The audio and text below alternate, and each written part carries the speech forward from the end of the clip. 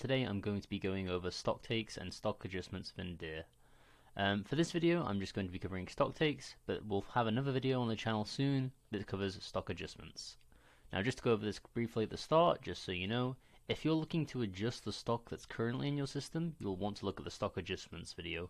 If you're looking to replace all of the stock values in the system with new values, that means quantities or costs, you're going to want to use a stock take, and this is the video for you.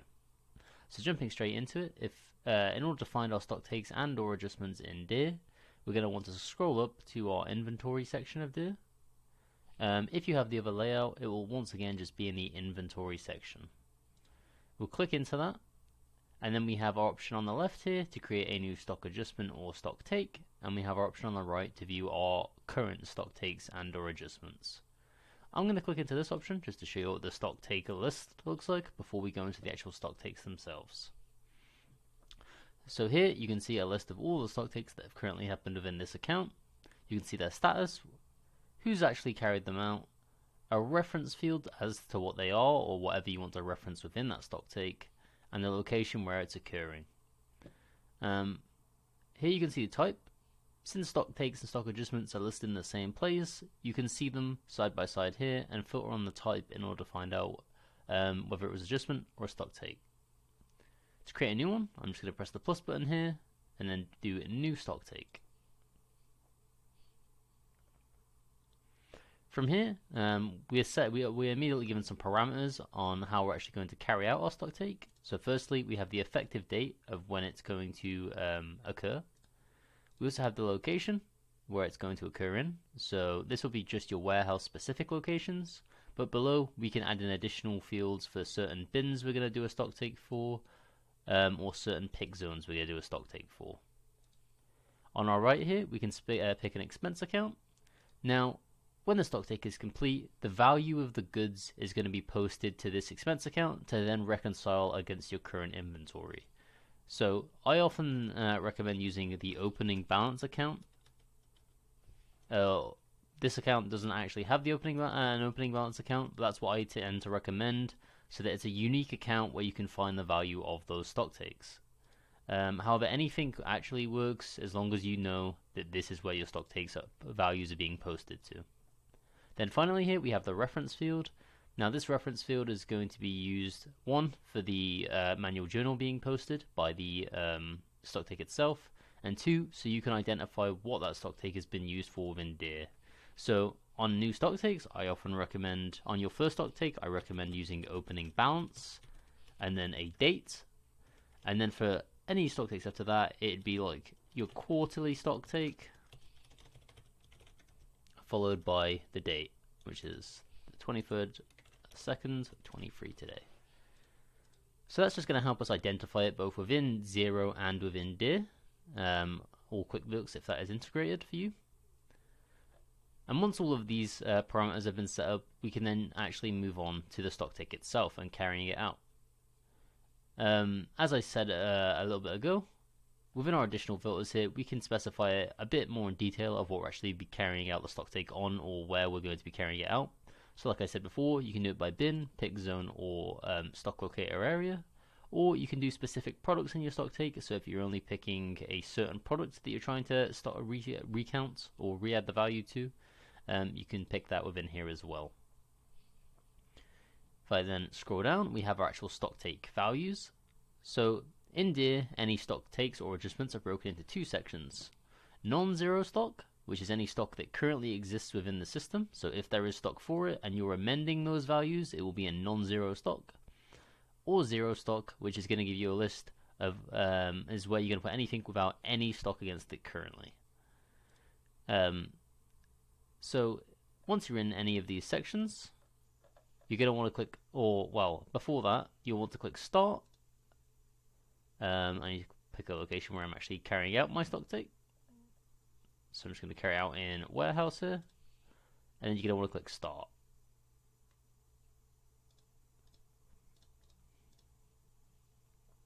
What pressing Start is actually going to do is it's going to prevent any stock movements or transactional movements within this area from that point onward. So any orders against locations in that area will be frozen, and no new orders will be creatable against that location.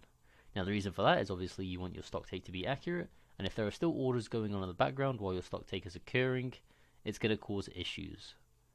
One way to circumvent this, if it's going to be an issue, is to prepare an import file prior to pressing start, so you can then just drag and drop that in at the point of pressing start. So now that we've actually pressed start and our stock take has begun, this is where you would then send out your warehouse staff to then count up all the different parts that you have listed within the warehouse. Here it's showing, there is showing us the only item where we have some in stock, or should have some in stock, and that's going to be our Agma bulk that we have here. Since that's the only thing listed here, we can presume that is the only item we have in stock currently. If we then go to Xero stock, we can begin adding any items that we don't currently have in stock to the list.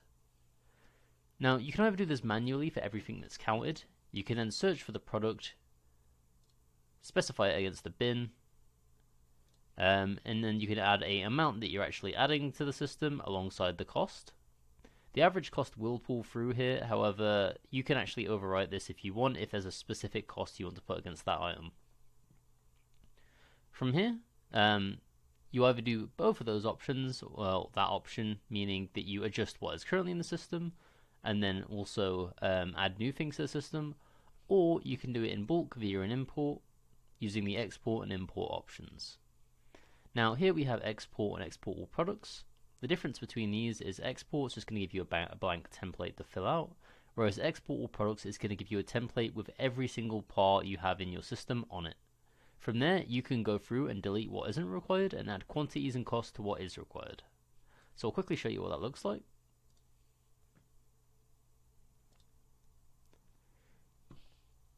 As with most files within here, it's a CSV type, and it's just going to open up a little Excel spreadsheet template for us to look at like so. As you can see within here, we have a whole lot of products because we exported all of our products from the system. It's pulled through that average cost, but it hasn't pulled through any quantities since this is a stock take. So from here, we would then have to go in and add in our quantities for all of our items included. We could also add bins, batch and serial numbers, and expiry dates if we wanted to. If we are using some things like serial numbers or having two of the same part in a specific bin, we just need to copy and paste the line, and then we could split that out per value. So for example, if we had two bins, we could have this item against bin 1, and we could have it against bin 2. Or we could have it against serial 1 and serial 2. So if you do have any of those instances, that's how you would then deal with it. Other than that, we're just going to add in our quantities, delete out anything that we're not going to be importing back into the system,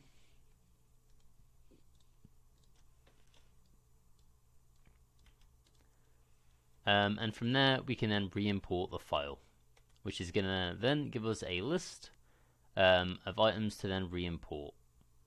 Since our Agma bulk is already in here, that wasn't going to work because it would have just updated this, but we can always come in here and import this manually like so. So we can now say in that batch we actually have 5 goods that have been that have been included in the stock take.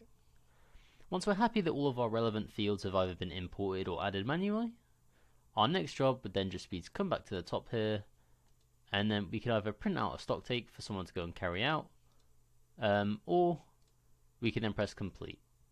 Once we press complete, if there aren't any errors, I haven't added a quantity in for this item. This area will then be unlocked and usable again, and then the only values or stock within this area will be what was listed below. So we will only have this product and 5 of that, and 2 of these products here. Once you're happy with, if you're happy with that, you can then go to your financials, where you'll then see the journal which is posted for your value of your account.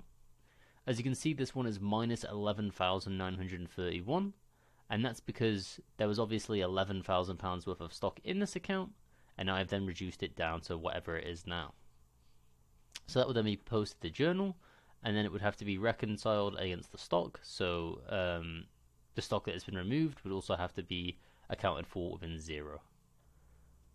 If you're not happy with this value and it doesn't look right as to what you actually found on your stock take, you can then just either undo the stock take to revert everything to the way it was, or you can void off the stock take by pressing the void button here.